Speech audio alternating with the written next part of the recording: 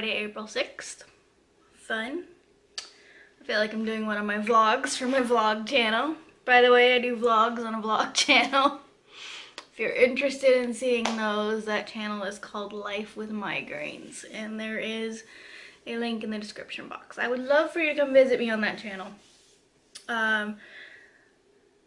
Because I only have 23 subscribers.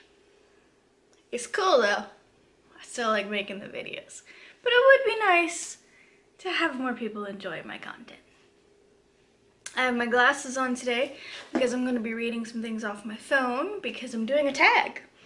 I'm sure you can tell that from the title of the video. I probably didn't need to tell you that. I tried to reposition myself a little bit where like maybe some of my altar would show. Ooh, there we go. That's fun. That's fun. You can see my candle. Those are my two journals. You can't see my dragon incense holder, but you can see my bast incense holder and the stick that's burning right now. Alright. I like this. Let's do it.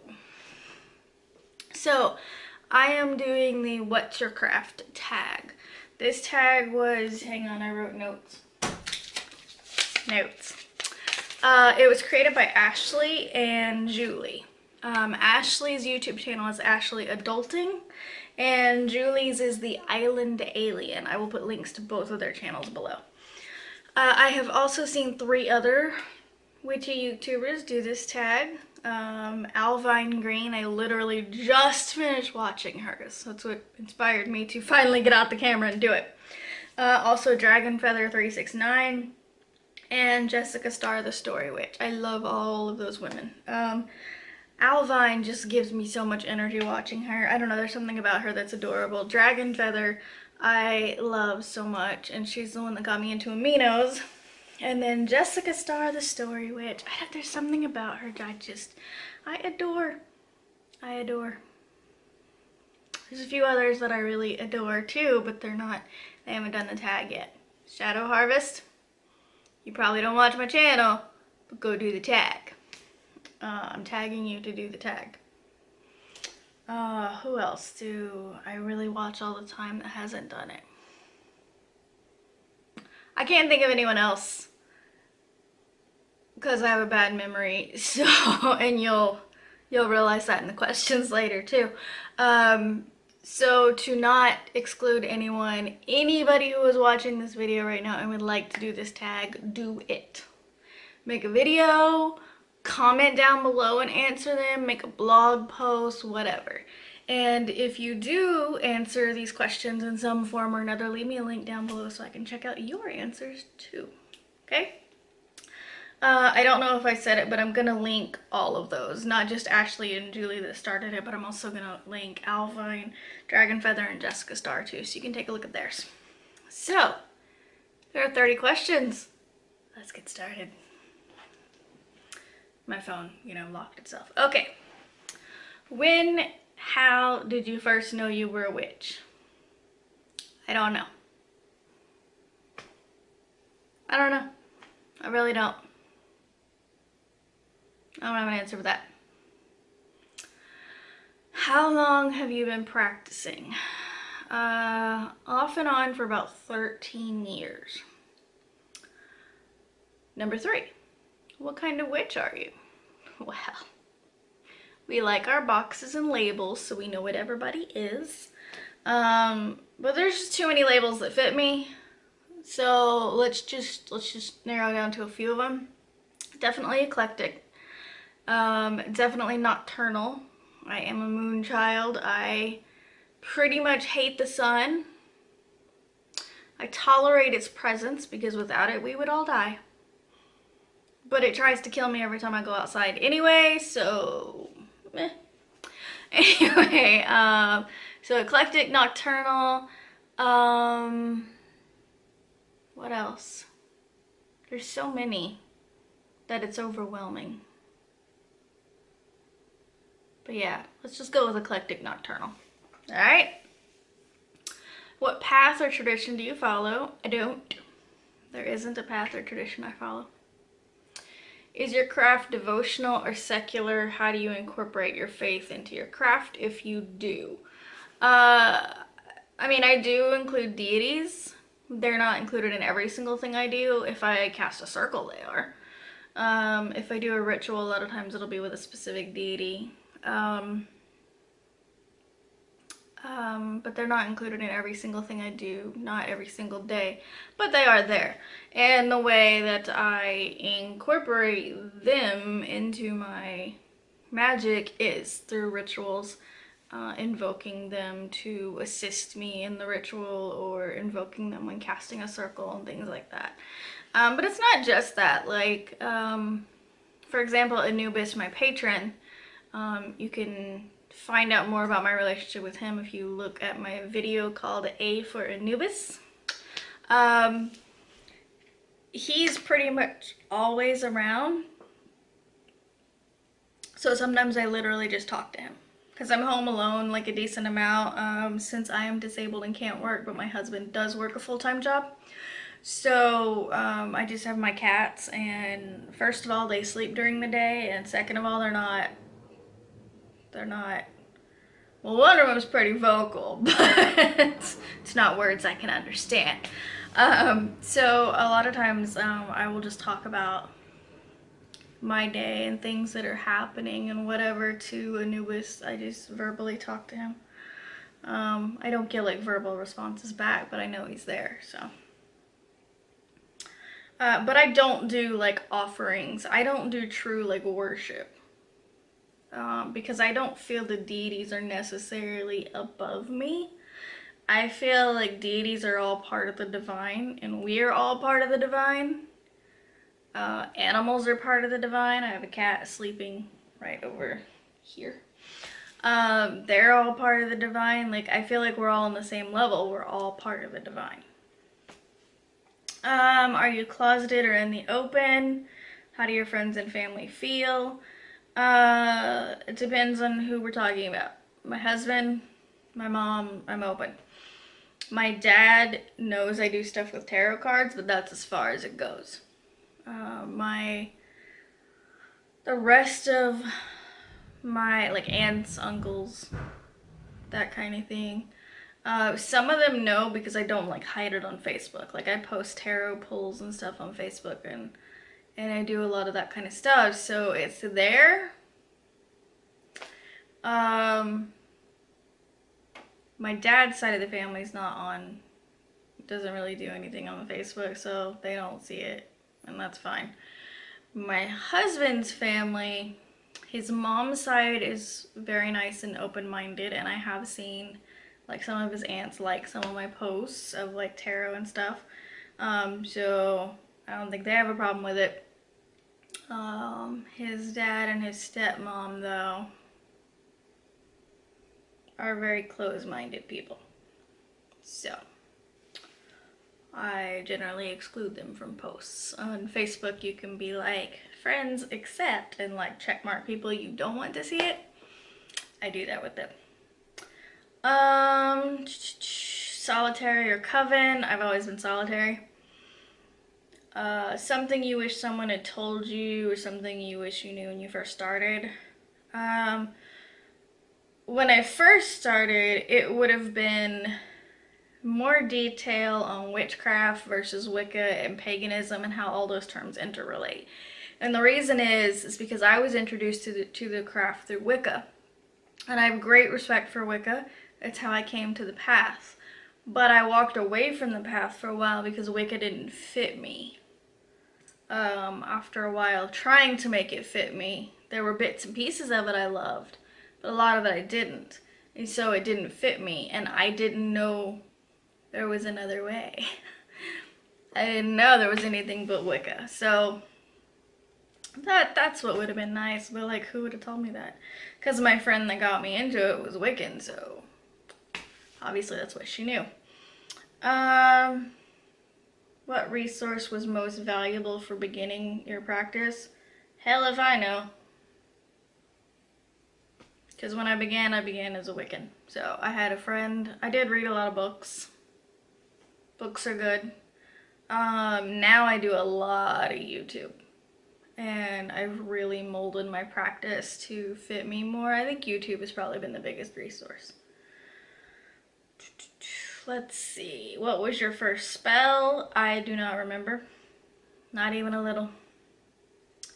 What do you do when you feel out of touch with your craft? Well, I honor that. There's a reason I feel out of touch with it. And then I try to slowly work my way back in. It happens. Usually it's due to my medical stuff or depression or something like that, though. So it's usually temporary. Have you ever doubted your faith or ability? All the time. All the time. All the time. I actually have a very scientific mind. I'm very connected to the air element. I'm connected to all the elements. Is that a question on here? Let's see. No. Okay, cool. I'm connected to all the elements and I try to balance that, but air is my element. And I have a very logical and scientific mind for the most part. And so it is hard sometimes with that to not just be like, I'm just making this up. You know what I mean? So I just deal with it. It's a thing. It's a thing. Grounding techniques. I meditate. Meditate's how I ground. I envision in my mind that I would love to go outside and sit by a tree, but I also really dislike bugs and the heat, and I live in Florida, so it's hot all year round. It is 83 degrees right now. That is too hot for me and my chronic migraines. Biggest pet peeve in the magical community.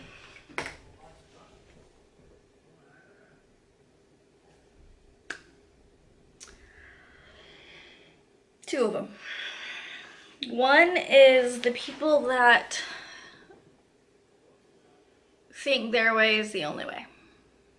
And I've seen this so many times. And even worse, not only do they feel people who do it differently are wrong, but I've seen many of these people also feel that people who do it differently are somehow invalidating their practice. And that literally makes no sense. So, for example, there are people on both sides of the debate on can you work with deities from different pantheons. There are some people that think absolutely not. I do. I work with Egyptian deities, Greek deities. I've worked with Norse a couple times. I've worked with Greek and Egyptian Hindu. I've worked with some Hindu deities, but Greek and Egyptian are the ones I've worked with the most, and I continue to work with the most. But I actually saw someone, a witch, say, this was posted in a social network type thing, that she is a Hellenic witch, so she works with the Greek pantheon exclusively, and that she's worked hard to make her practice like reflective of, you know, Hellenic traditions and deities and that kind of thing, and that people who worship multiple deities are invalidating her practice. And like she was upset, like angry about it. And I'm like, it does nothing to your practice. I could worship the flying spaghetti monster in my witchcraft. It has no bearing on what you do. None. Nothing. Not a damn thing. Doesn't affect you. Doesn't affect you. And if you feel like what someone else does in their practice affects your practice, I'm sorry, but you need to do some inner soul work. You need to do some shadow work. You need to figure your shit out. Because that's on you, not on them. There is no right way to do witchcraft. None. Witchcraft is ancient. It is a very ancient practice, and it has been practiced all over the world. And every culture has different ways they practice it. And we don't know what it was like in ancient times. We have ideas from anthropology and archaeology and such, but we don't know what ancient witches in all of these various areas of the world did. So you may think your practice is completely based on ancient witchcraft, but you don't know that. And another thing, if Anubis and Aphrodite and Kali and Loki and Inanna, that's the one I've worked with, if those deities are all willing to work with me, then who are you to tell me I can't work with all of them? They're willing to work with me. I'm not gonna go to Kali and be like, I know you're willing to work with me, but I can't because this other witch said I have to stay with one pantheon. That's bullshit. Now, when I'm saying you every time, that's just a general vague you as in the people who feel this way, not you personally. You personally are cool. I like you. I like you a lot. Anyway, that's my biggest pet peeve. And the other one would be the people who feel they have a right to determine who and who is not a witch. Whether it's, I just watched a video from Shadow Harvest today where she was talking about witchy clothes, and she made a little bit of mention of people who think that the way you dress somehow impacts whether or not you're a witch. Like if you dress in classic witchy stuff like black and crystals and stuff like that, then some people consider that you're not really a witch. You're like a fake witch. You're a wannabe witch, but you're not really a witch. And things like that. And then Owlvine in her tag of this brought up briefly how people think Christian witches aren't a thing and can't be a thing, and that's utter bullshit too. There is no council of witches that sits over all of us and gets to determine who and who is not a witch. It's not a thing. It doesn't exist. It is no one's place to do so. Pay attention to your own practice instead of judging other people's practices. Okay? The world would be a better place if we would do that. Pay attention to your shit, not other people's. Because it's not affecting you. Now, if it's something that's affecting you, okay, that's a whole other thing. But what I'm talking about is someone else's witchcraft practice, and it's not affecting you. Unless they're throwing curses at you or something. We're not talking about that. Alright. Whew. 17 minutes in. And we're like halfway done. Biggest spell disaster. I've never had a spell disaster. View on black magic. I don't think there is such a thing. Magic is magic. And people generally use black magic to mean like evil, like curses. Magic is magic. We set the intention for the magic of whether it's good or bad. You can do good magic or white magic with bad intentions, and then it's bad. I don't know. Black magic isn't a thing to me. Do what magic you like. Okay? Is witchcraft an everyday thing or only for special occasions? I am doing my best to make it an everyday thing. I want it to be an everyday thing. I'm trying to, like, I know there's tons of little ways to incorporate witchcraft into your everyday. And my biggest issue is I just don't think of them. I literally just don't think of them. I'll do something and then afterwards I'm like, damn, I could have done this or this to, you know, make that more witchy, you know? Whatever. Anyway. Do you meditate? Yes. Daily for the most part. Do you practice divination? Yes. I have multiple tarot decks. My most recent acquisition and my current favorite is Tarot of the Hidden Realm.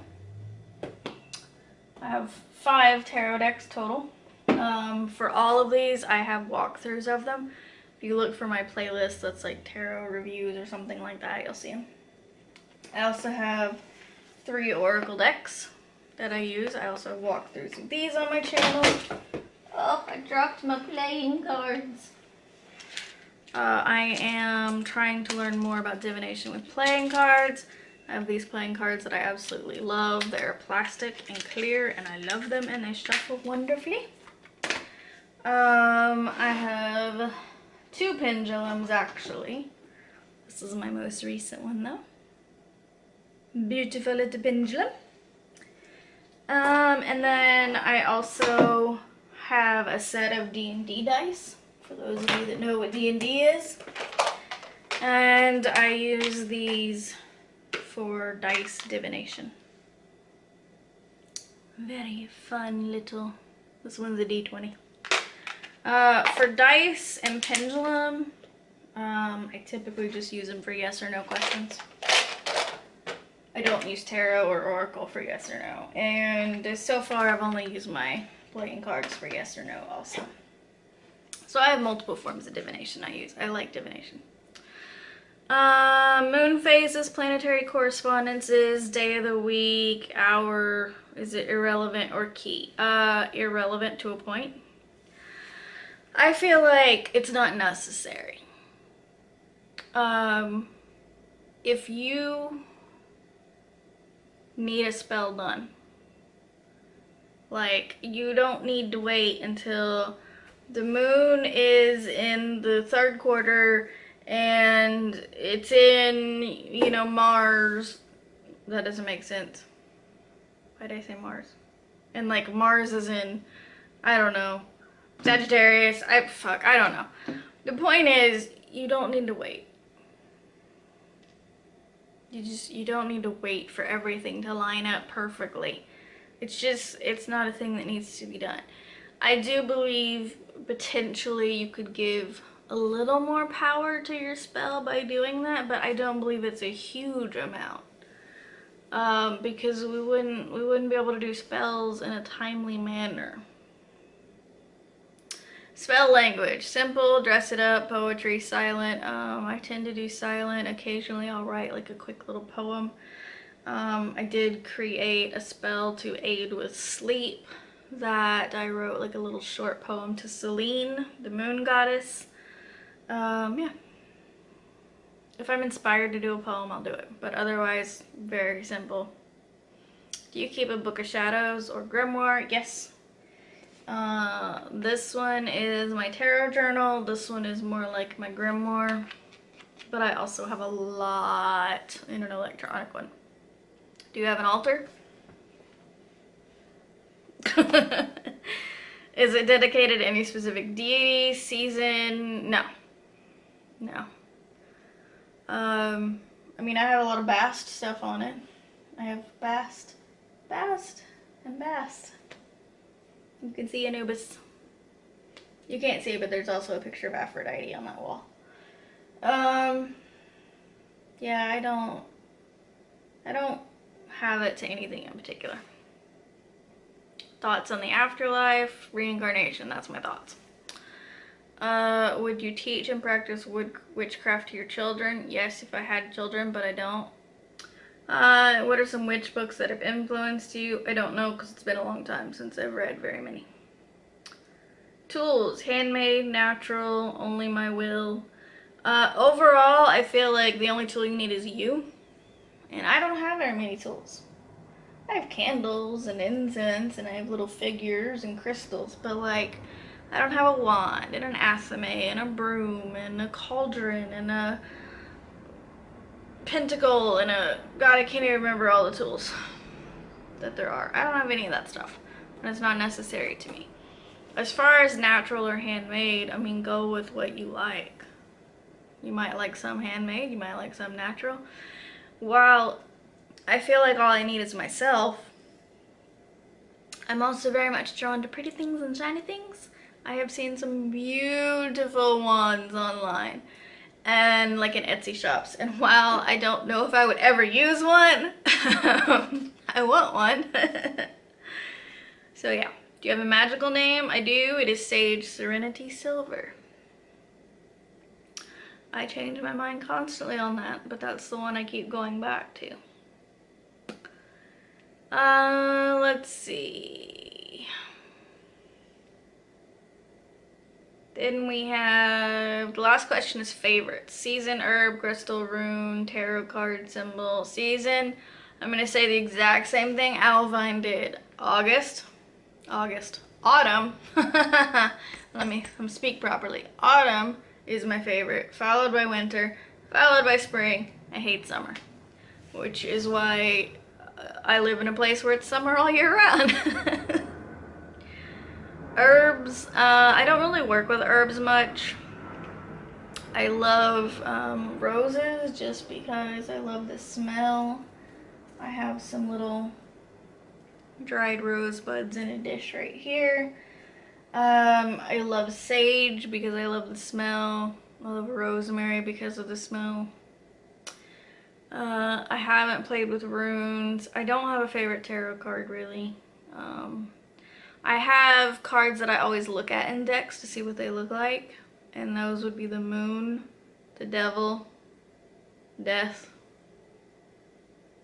queen of swords, high priestess. That's probably all. Favorite symbol? Well, I do have a triquetra on my wrist, so let's go with that. Yeah, all right, 30 questions. Yeah, you know, it's about 30 minutes of long for a video. It's about a minute a question.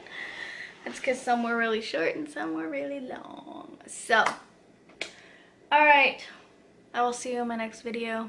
Thank you so much for joining me, and have a great rest of your day. Bye.